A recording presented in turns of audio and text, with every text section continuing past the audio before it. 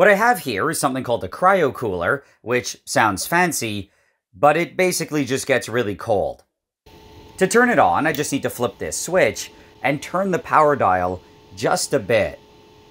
This causes the tip of it to start cooling down, and within a couple minutes, it starts causing moisture from the air to condense and freeze. That isn't too exciting though, and the fun part is when I add a thermos and wait a couple hours. It's now been like an hour and a half, and it kind of looks the same, but I've actually collected something in the thermos.